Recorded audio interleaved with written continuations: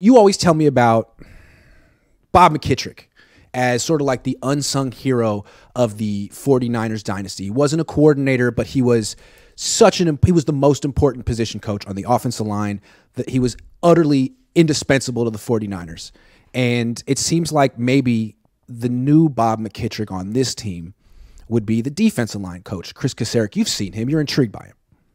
Yes, Iggy and I talk about the show in the morning before we see you guys, and we were trying to figure out our topics, and I had read an article by Eric Branch this morning in the Chronicle, an article I liked a lot, and Eric talked a lot about Kris Kocurek, and I realized I don't know much about him. Of course, I don't go down there anymore. I've never met him, so I asked Iggy, do you respect him as a coach? Yes.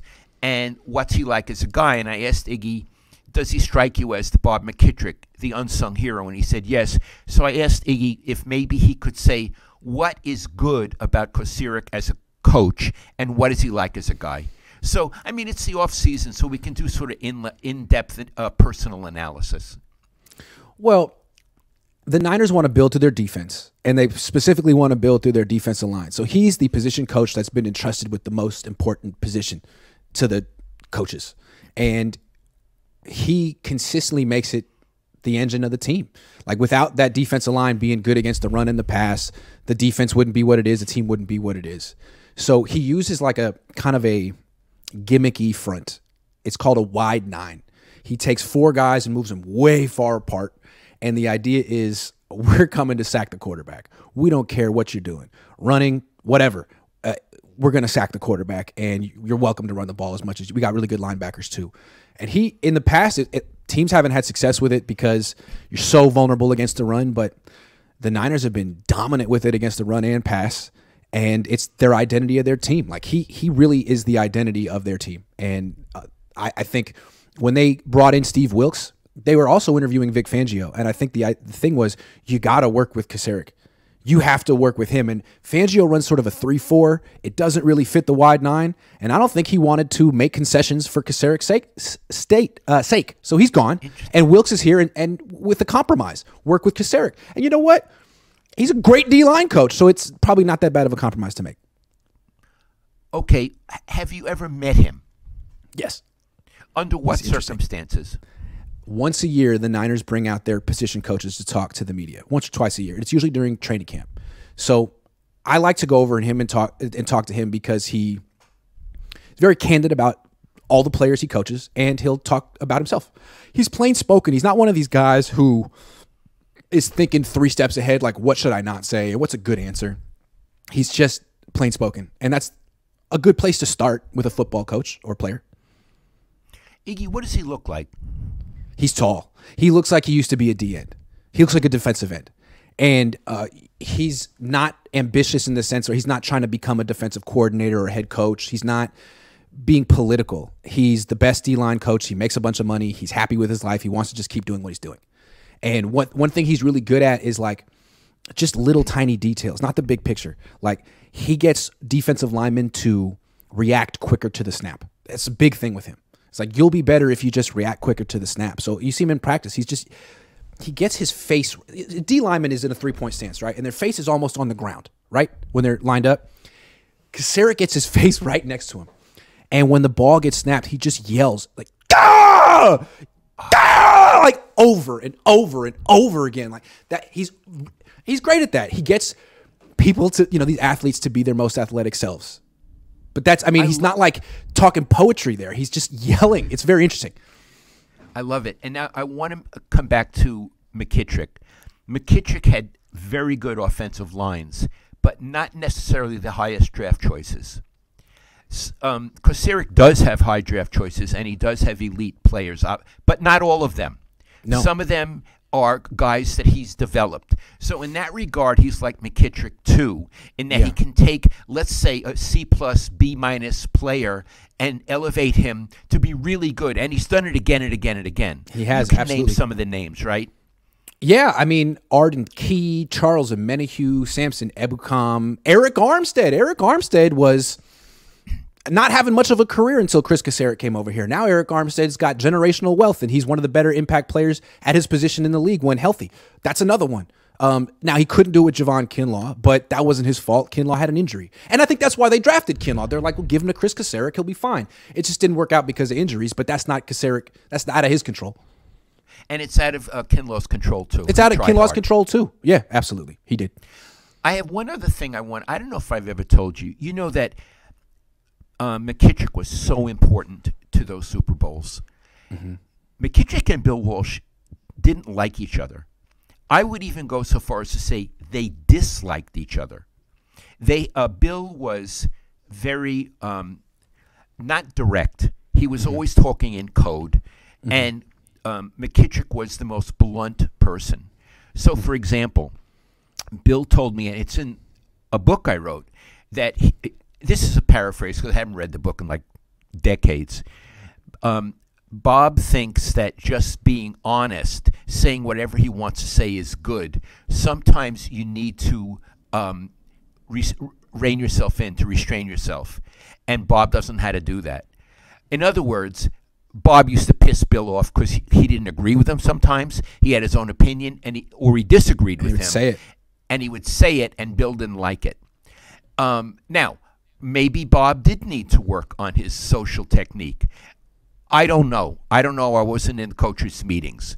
But that's how Bill perceived him. I'm going to tell you what McKittrick said about Bill. Sometimes when a practice was over, they'd all run off the field. And McKittrick would say to some of the coaches, look, he runs like a girl. Now, it's fine to run like a girl. I'm not putting down anybody. There's a lot of girls when I was a runner who could kick my ass.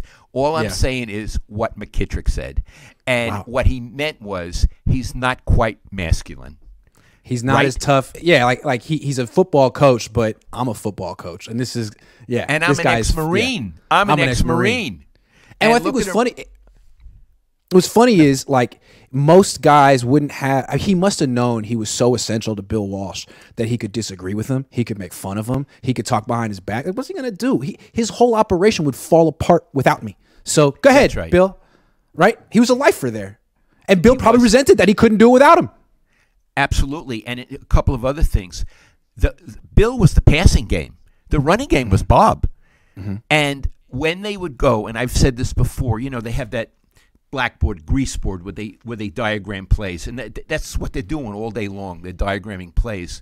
Mm-hmm. In front of the team, certainly Bill would get up. The only other offensive coach allowed to get up before the team was McKittrick. Not Holmgren, not anybody else, McKittrick. Wow. Not Holmgren, not Weish, just McKittrick. That's crazy. Yep. Well, I don't know that Kris Kocurek has that type of voice in the meeting room, because D-line is different than O-line, but he is that important. I bet you he makes a lot of money. I bet you he makes millions of dollars a year to yell in defensive line's faces. That story you told, Iggy, about him yelling when the ball is snapped every day is so telling. And and he's right down there with them. And a player appreciates that, right? Yes, absolutely. He's down and dirty like us. Absolutely. Every single rep. And the same intensity for every single player, Nick Bosa or the last guy. And I think that's what people respect about him. Like, he's not just giving he can develop D-lineman, but he's not just spending all his energy on the important ones. He gives an equal amount of that incredible, intense energy to every single defensive lineman on the team, and he gets guys paid. He creates careers for players who are either nobodies or busts. I love it. So a lot of people really, really appreciate him. I'm glad we did that. And, maybe next week, if there's not a lot going on, we'll focus on another coach. Their offensive line coach is really interesting, too. We could talk about him, Chris Forrest. I would love it. Yeah. Tyler says, I was in the Army. I agree completely. The best leaders show they are great followers. Kyle never was a great follower, in my opinion. The worst leaders do not listen as well. That is all Kyle. Interesting. It's interesting. The Niners have this football savant who grew up around the sport, probably knew X's and O's before he knew grammar, but he's so not a leader. And I don't think you can learn those traits at 44 years old. Frankie says, offensive head coaches who win in the NFL are few, and the fewer who have won on multiple teams. We are trading elite leadership for an O scheme. What wins in the NFL these days? Top-notch offenses with great quarterbacks. Yeah, not great schemes. I mean, I know Andy Reid has a dazzling scheme. Philly does not. Philly's a very simple offense, but They have a quarterback, an offensive line, and some skill. And look at them. They put up 35 in the Super Bowl. Well, the Niners put up 20 with that scheme. Scheme. That's the word of the day, Dad. Our show's over. I thought it was a good one. It's the high point of my week, guy. Me too, Dad. So why don't I give you a call and we'll talk about it? Iggy, remember, I only got one phone number now. I cut out. So you have to call me on. Yeah. It's an end of an era. Well, I want to tell you what happened, guys. I got my bill for, the internet and the Wi-Fi and the TV. It was like $305. And I don't even watch that much TV. So I called them up and I got significant reductions. And one of them was I had 2 landlines and 1 cell phone. We don't get that good cell phone up here in the hills. But I got rid of 1 landline, and that saved me some money. So you'll call on the main number, okay? Real quick, before we go, Josh Knudsen, who I know very well, has been putting in a bunch of not super chats, but chats asking if you watch South Park. Me? Yeah, you. No. But you took me to see the South Park movie when I was in 5th grade. You instantly regretted it. Remember that? Mark Haight and I took you, right? I was like 11. Was that the time we were in San Francisco and you ran up on the stage of the movie theater? No, that was when we were. I was not 11. I was like 3 when we were watching Ninja Turtles. Ninja Turtles. We took him to San Francisco, my friend Mark and I, and all of a sudden Iggy wasn't in the auditorium next to us, and Mark said, "Look at him!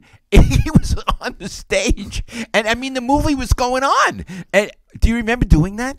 No. I think I was 3. I got a little excited. Was I doing karate on the stage?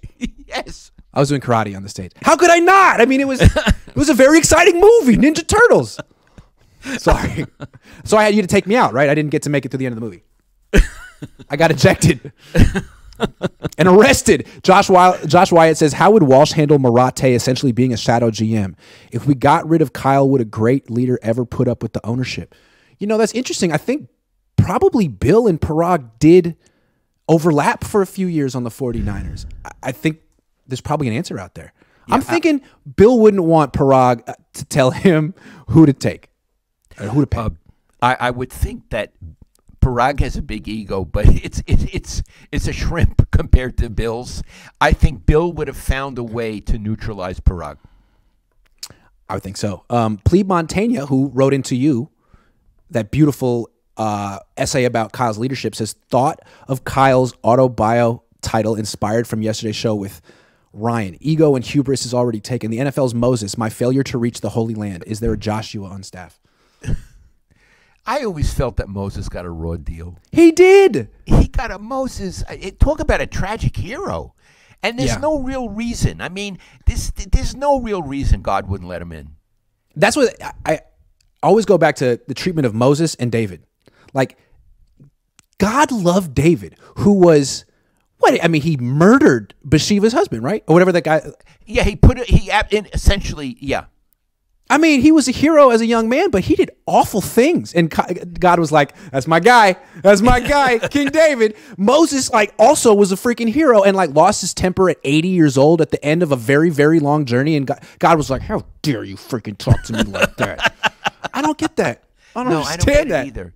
I think Moses was a better guy than David. I do. I think so. He never stole anyone else's wife and had the guy killed in battle. That was harsh. Yeah, he put him What on about that guy? Front line.